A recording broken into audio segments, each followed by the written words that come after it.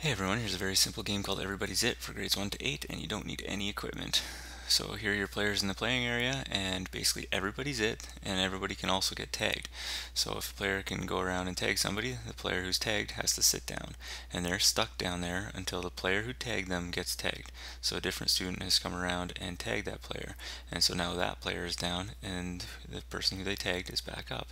And if players tag each other at the same time, which can happen, then have them do rock, paper, scissors to see who sits down, and yeah, that's it for this idea.